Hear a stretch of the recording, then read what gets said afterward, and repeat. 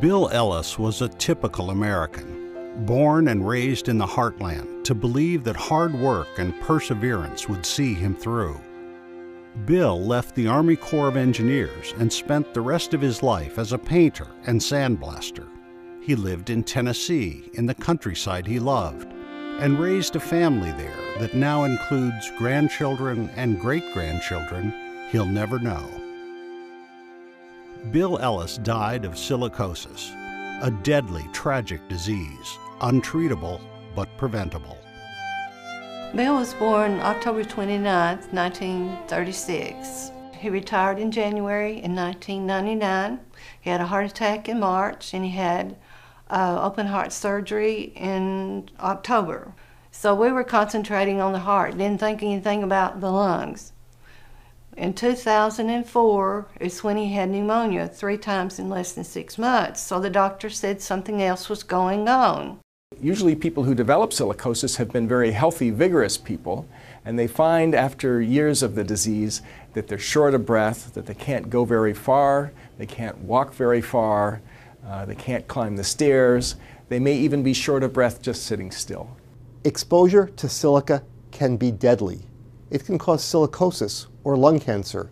It can cause chronic obstructive lung disease or kidney disease. Silica is one of Earth's most common minerals. It's found in stone, rock, brick, block, and mortar. When silica is released into the air, it can be deadly if inhaled. What we're looking at on the left is a normal lung. You can see that the lung tissue on either side of the heart is dark and black, and that means it's full of air.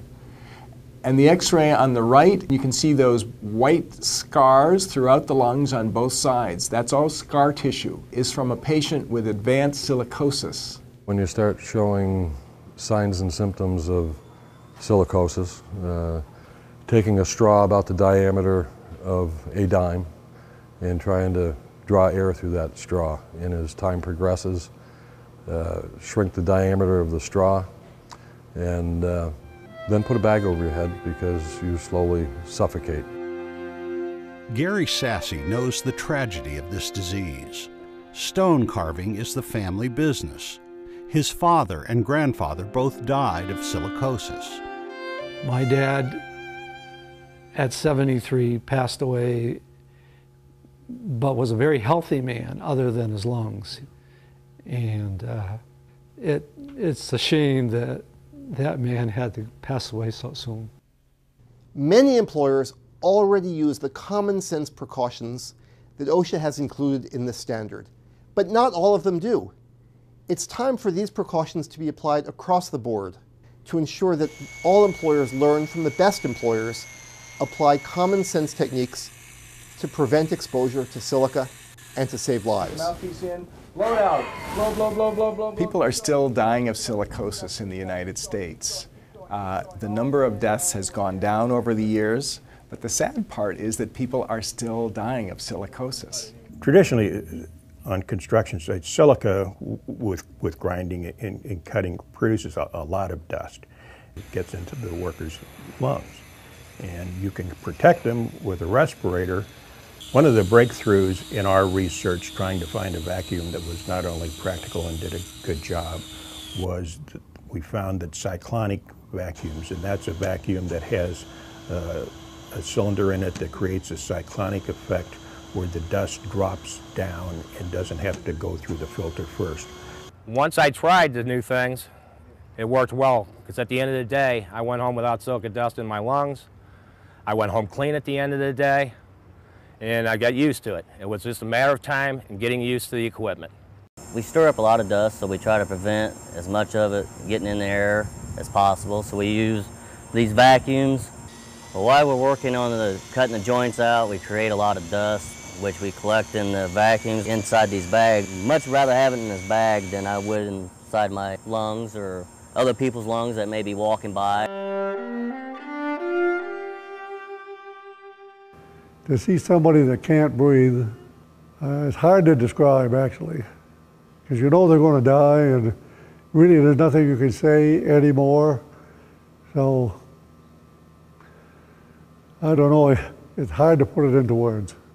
Our belief is that the very best thing you can do to protect a company is to protect the workers who are, in effect, the heart and soul of that company.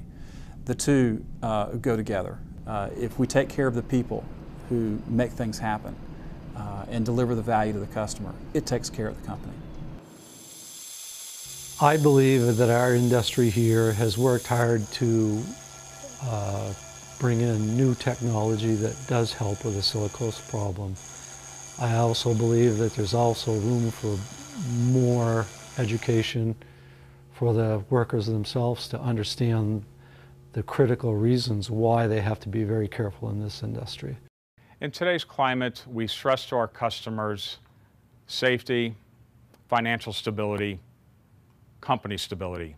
We remind our men we want them to go home same shape or better shape than when they showed up at work that morning.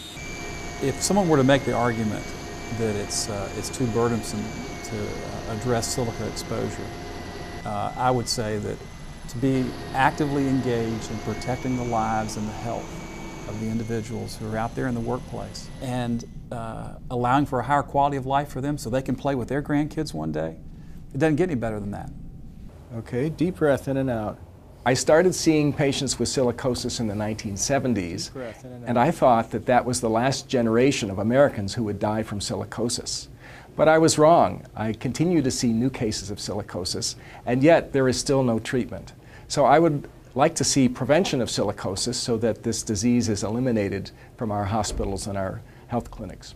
OSHA estimates that once this standard goes into effect, it will save hundreds of lives.